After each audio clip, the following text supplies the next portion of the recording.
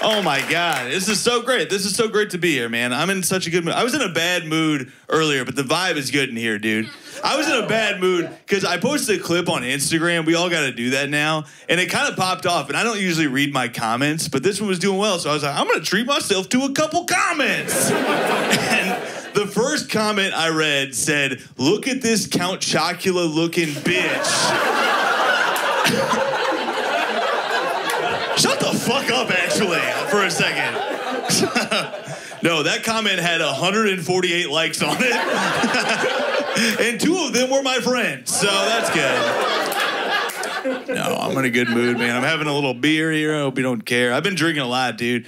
I've been drinking a ton, brother. You have to now. I'm trying to save Bud Light. You have to. I'm single-handedly saving Bud Light.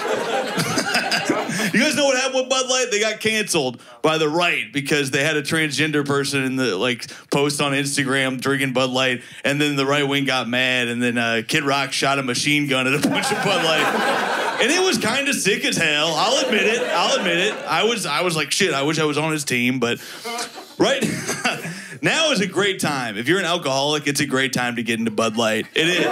Because I could drink like 20 Bud Lights on my couch, and if my wife is like, "What the fuck are you doing?" I can be like, "Oh, I didn't know I was married to a goddamn bigot. Okay." I didn't know I married J.K. fucking Rowling. All right. I just had piss running down my leg. I'm an ally, see?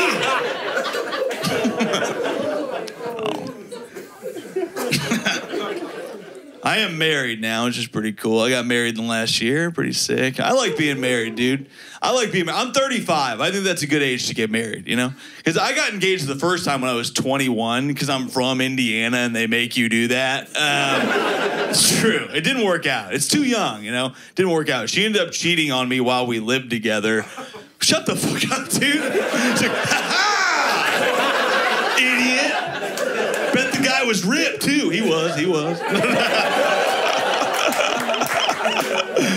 No, it was a bummer. Getting cheated on while you live with somebody, that sucks. But it does give you the opportunity to pack angrily, which is kind of fun. You ever pack angrily? It feels like you're in a movie. It's kind of fun, you know?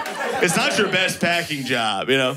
I was unpacking like, oh, I took the oven knobs. That was a weird move. All right. Good to have backups, I suppose. Yeah. The only thing that was really fucked up about it was she cheated on me with a doctor, and now I don't trust doctors, dog. I don't. If there's any doctors in here, fuck you. That's what I feel. But also, if you could look at some shit after the show, that would be sick too. I don't trust doctors. They do that shit. You go to them and they do that shit where they're like, "Hey, turn your head and cough," and you're like, "Why? So you can fuck my wife while I'm looking that way?" I know your little games. It's a very dumb joke.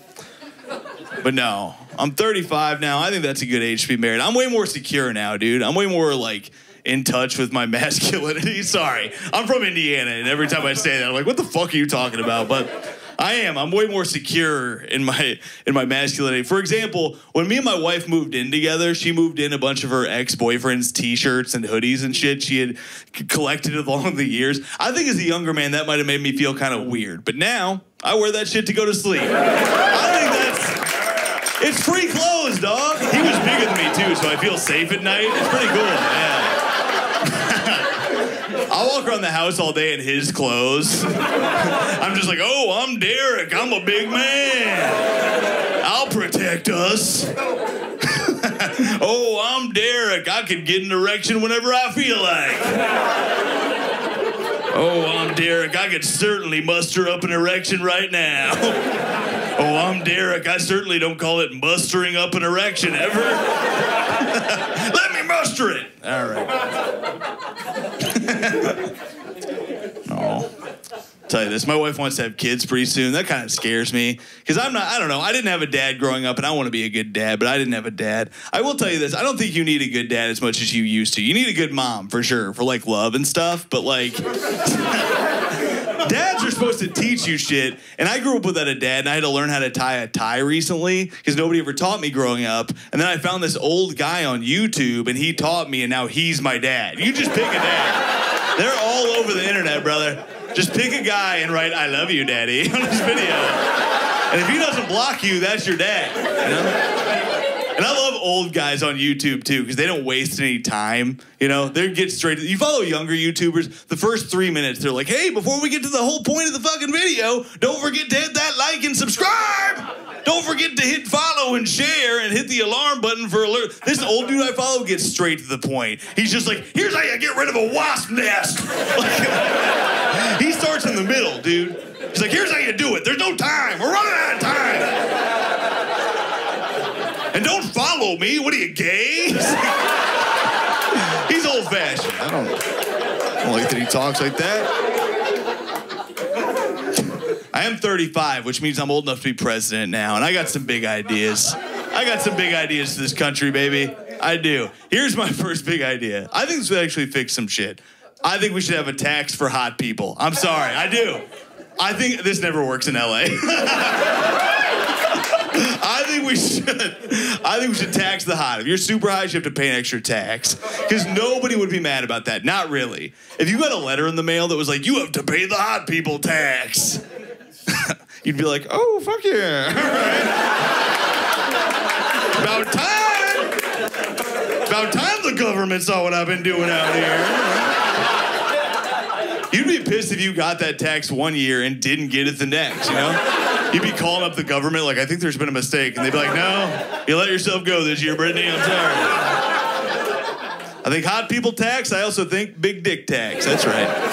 You got a big old dick on you got to pay up, bitch. Got a big old crank? You got to pay. I'm not even a comedian. I just wander into bars yelling about this. Anybody back here got a big dick? Huh? Come on. Give me a couple bucks. It's only fair. Fair is fair. I think it would be good. I think some guys with big dicks might like that, you know? There's guys who have big old hogs on them. You heard of these guys. They got big old cranks. That doesn't mean people see them all the time. Some guys got sneaky big dicks. You might have a big dick, but you got a bad personality or a weird tooth or an ugly face. No tails from the sea. I don't know what women are attracted to, but now you wouldn't have to do that. Now you could just be because you can't run around being like, hey, I got a big dick. That's not attractive, you know? And now you wouldn't have to do that. Now you could just be like, hey, taxes were pretty bad this year, huh? Let's just say your boy had to fill out a W-10 and a half. I had to go to H&R Cock. All right, I have to go. Thank you guys very much. You guys are fucking awesome. Thank you. Tom Thakkar, everyone. That big dick energy.